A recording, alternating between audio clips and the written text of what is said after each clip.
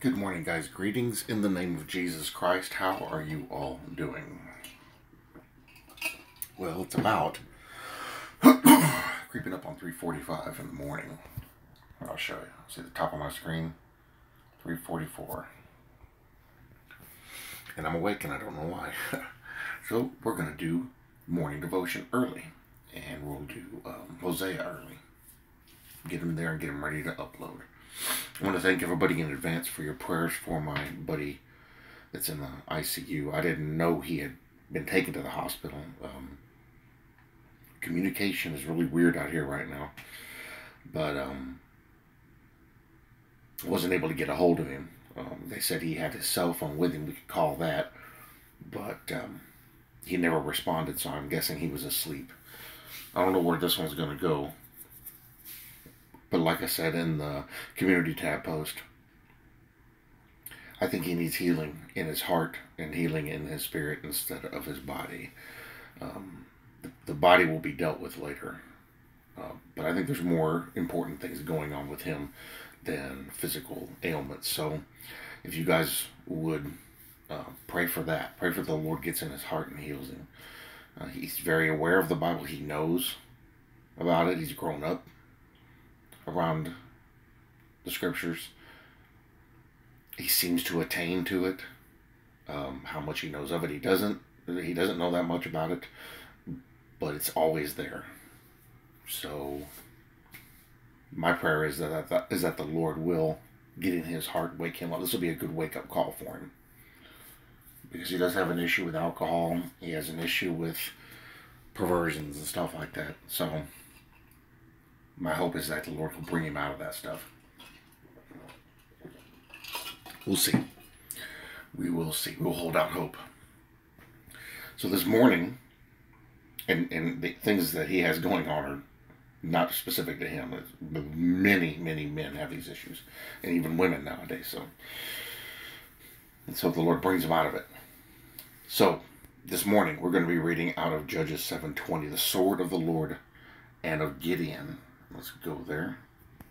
So it's a big verse. The whole verse is, "Then the three companies blew the trumpets and broke the pitchers. They held the torches in their left hands and the trumpets in their right hands for blowing, and they cried, the sword of the Lord and of Gideon." So let's 2, 3, 4, 5. Let's go up here. Verse 15. "And so it was, when Gideon heard the telling of the dream and its interpretation, that he worshipped. He returned to the camp of Israel and said, 'Arise, for the Lord has delivered the camp of Midian into your hand.' That he divided the 300 men into 3 companies, and he put a trumpet into every man's hand with empty pitchers, and torches inside the pitchers. And he said to them, 'Look at me and do likewise. Watch, and when I come to the edge of the camp, you shall do as I do. When I blow the trumpet, I and all who are with me, then you also blow the trumpet on every side of the whole camp and say, the sword of the Lord and of Gideon.' Gideon defeats Midian. So Gideon and the 100 men who were with him came to the outpost of the camp at the beginning of the middle watch, just as they had posted the watch. And they blew the trumpets and broke the pitchers that were in their hands. Then the 3 companies blew the trumpets and broke the pitchers. They held the torches in their left hands and the trumpets in their right hands for blowing. And they cried, the sword of the Lord and of Gideon. Every man stood in his place all around the camp, and the whole army ran and cried out and fled. When the 300 blew the trumpet, the Lord set every man's sword against his companion throughout the whole camp, and the army fled to Beth Acacia toward Zererah, as far as the border of Abel Meholah by Tabbath. And the men of Israel gathered from Naphtali, Asher, and all Manasseh, and pursued the Midianites. Then Gideon sent messengers throughout all the mountains of Ephraim, saying, 'Come down against the Midianites and seize from them the watering places as far as Beth-barah and the Jordan.' Then all the men of Ephraim gathered together and seized the watering places as far as Beth-barah and the Jordan." All right, so there's a battle going on. There was an overtaking going on. And Judges has actually got a lot of very complicated stories in it about some of the things. It was the establishment of the Jewish people in their land, and them being established as the Lord's people. A lot went on. There's a lot of history to Israel. The part we're going to focus on in that verse is the sword of the Lord and of Gideon. Gideon ordered his men to do two things: covering up a torch in an earthen pitcher. He bade them, at an appointed signal, break the pitcher and let the light shine, and then sound with the trumpet, crying, "The sword of the Lord and of Gideon." The sword of the Lord and of Gideon. This is precisely what all Christians must do. First, you must shine.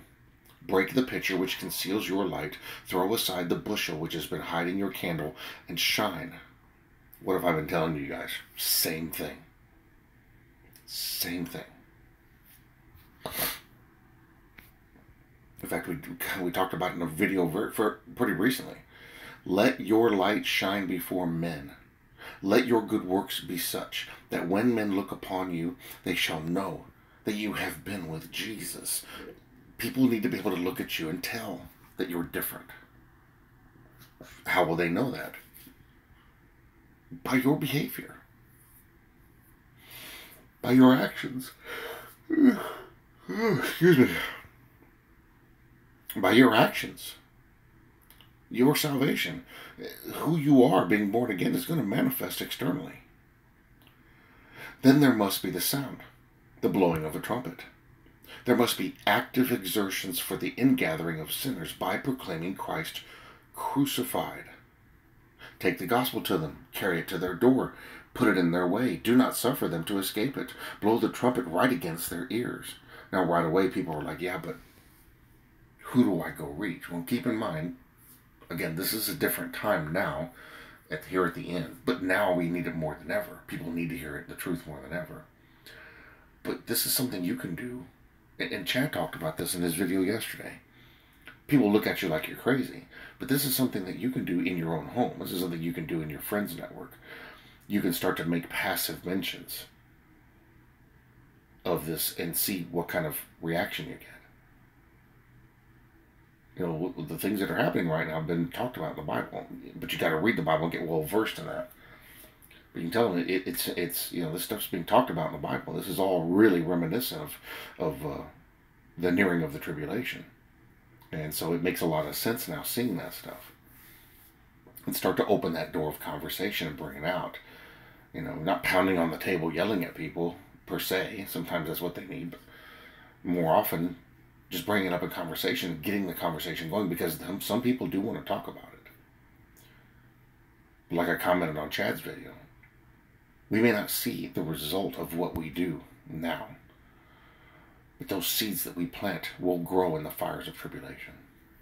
How many men saw no result of what they did when they were living, but instead it came after they were gone? Noah is a great example. He didn't get to see the fruit of what he did until after, way after. In fact, it's still to this day. A lot of the prophets saw nothing. Isaiah, the Lord literally told him, nobody's going to listen to you, but go tell them anyway. Jeremiah complained, the Lord, they're not listening. These men and so many more never saw any result from what they did. But here, all these millennia later, thousands of years later, the fruit is being born. So like I said, we may not see the result of the preaching we do now. In fact, the response we get is probably going to be pretty negative. But that's okay, because the Lord will bring fruit out of it later. Remember that the true war cry of the church is Gideon's watchword, the sword of the Lord and of Gideon. God must do it. It is his own work. But we are not to be idle. Instrumentally is to be used the sword of the Lord and of Gideon. If we only cry the sword of the Lord, we shall be guilty of an idle presumption. And if we shout the sword of Gideon alone, we shall manifest idolatrous reliance on an arm of flesh. We must blend the two in practical harmony, the sword of the Lord and of Gideon. We can do nothing of ourselves, but we can do everything by the help of our God. Let us, therefore, in his name, determined to go out personally and serve with our flaming torch of holy example and with our trumpet tones of earnest declaration and testimony. And God shall be with us, and Midian shall be put to confusion, and the Lord of hosts shall reign forever and ever. This is a really perfect timing for this, because my friend is in the hospital now, and I know he needs a heart healing. My father's been coming around because of our conversations. He's changing his mind on a lot of things. I don't know who else I'm going to be able to reach. I don't know who else is going to listen, but I'm certainly going to plant seeds where I can, when I can.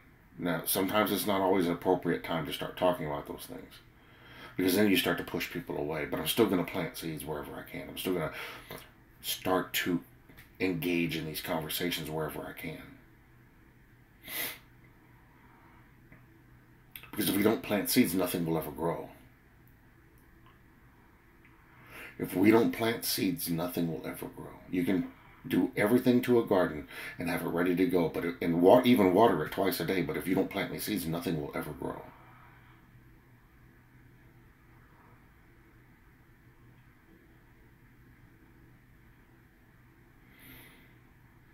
And like I said, a lot of times you can do this in your very home,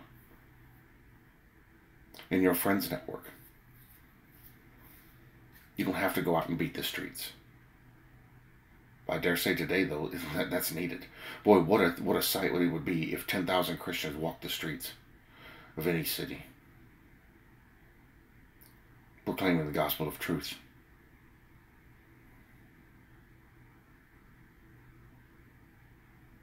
But what do you see instead?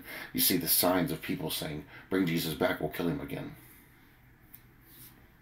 I was horrified when I saw that.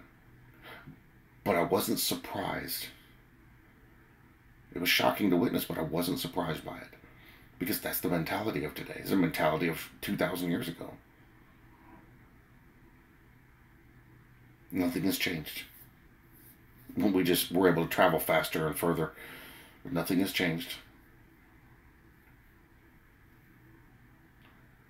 So don't be surprised if you don't see a result. None of the other men in the Bible, very few, saw any result from what they were doing for the Lord. Witnessed any fruit coming from it. Rarely had anyone convert. There are a few, just a few. But the rest, they didn't see any good outcome of what they did.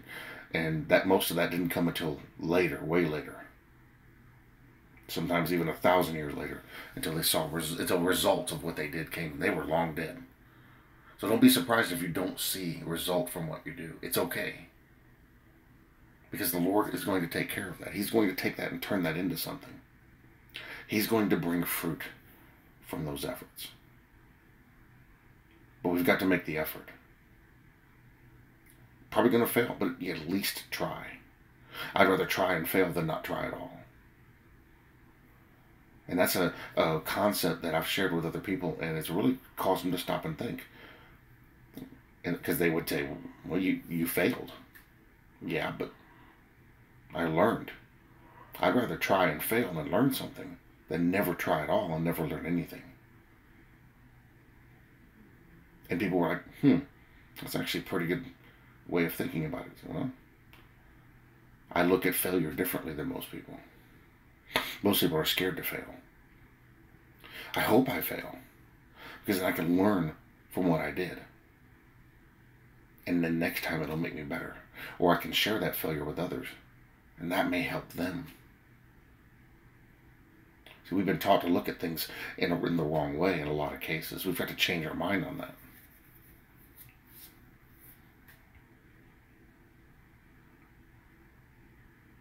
Because every person that you preach to that mocks and scoffs at you goes home and thinks about what happened. They think about that interaction. Guilt and conviction starts to set in. Every person. I don't care who they are.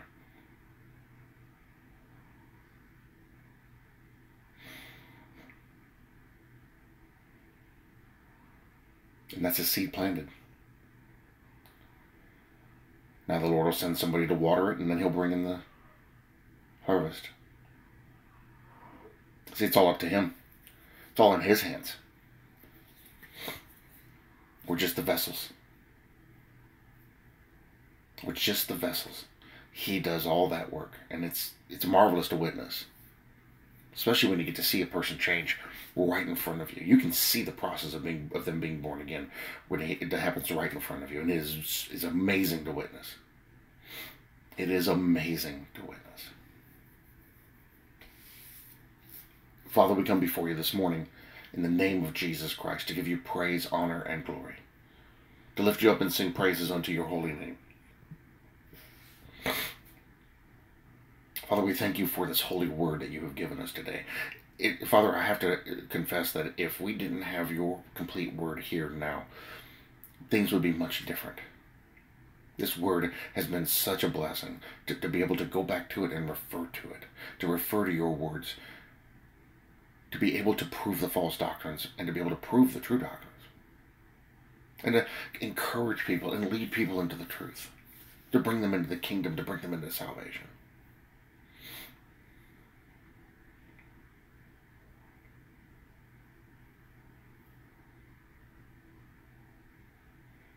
This devotion confirms what we already know,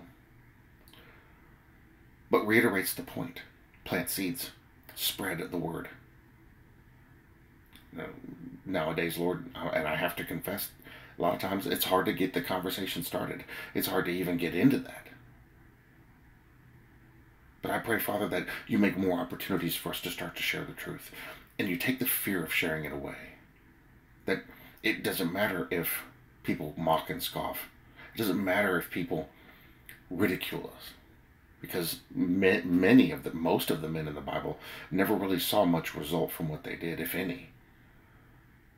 But 500 years later, 1,000 years later, 3,000 years later, what they did and their writings are still bearing fruit. That's amazing. And that's all you. You are doing that. You are bringing that fruit in. That's incredible. That what they did wasn't in vain. It's still producing. See, whenever you do it, it always produces. When we do it, we fail. So, Father, make us more bold in the Word. Make us to be more bold into talking about these things. When people ridicule us, why are you mocking me? You don't mock the Muslims. You don't mock the Hindus. You only mock the Christians. What does that say about you? Instead, listen to my word and consider it. Think about it. Take it home, mull it over. See what you come up with. Mocking me is not going to help either of us. Well, it helps us when they mock us because there's a blessing attached to that.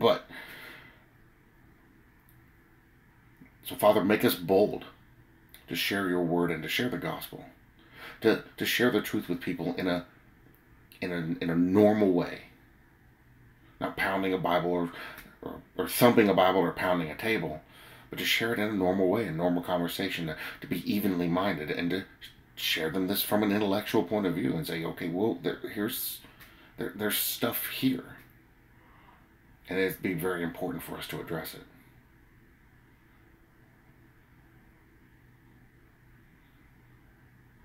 Because if we can plant any seed, it's worth it. As we should be planting the seed. Not all of it will grow. Not all of it may start sprouting. Some of it may come up and go down really quick. But you're the one that sends people to water it, and you're the one that brings in the increase. So let us plant the seed wherever we can. Make us to plant the seed wherever we can. Give us more opportunities to be able to share this truth with anybody we can. Make us more bold or more confident in your word, to understand it, to help other people understand it. If we can share it with our family, with our friends, anywhere we can.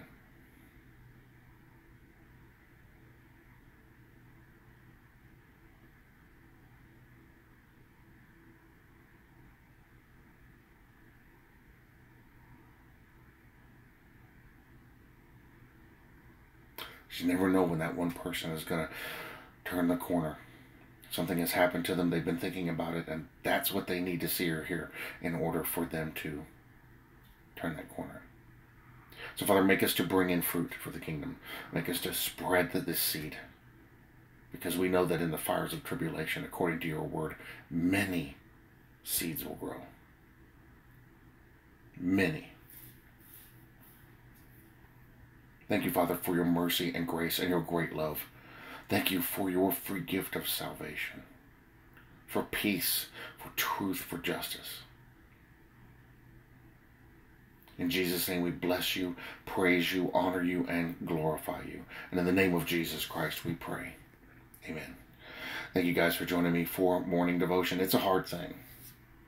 It's a hard thing to have the courage to talk to other people about this stuff. Because nowadays we don't know enough about it to be able to hold a conversation or even, engage in an argument or hold our own against others. Because they do read that word to come up with their arguments. But now's the time to change that. And if we can share it with even one person and get a seed planted and that seed grows, that's something that the Lord has done. If we can even take one person to heaven with us, that's amazing. Because the more people we can save before the tribulation, the better. Because that's not going to be a fun time. But if it's the Lord's will that that's when it happens, then that's when it happens. At least the seed got planted. Again, it's not going to be easy. The world doesn't tolerate this stuff very well. But you never know. Somebody in that group that's kind of making fun of you, or maybe even, passing off some snide remarks or comments. Somebody in there is being changed. Because he does some of the most amazing work in some of the most terrible circumstances. So if you have an opportunity, share a little bit. At least whatever you've got, whatever the Lord has given you concerning the Word. Share whatever you have. You can use any of my videos you want. They're all free to share. I don't copyright anything. My whole channel is nonprofit and activism. Please share whatever you want. And give God the glory. Because He's doing an amazing work today. I love you all very much. I bless you all in Jesus' name. And I'll see you in the next video.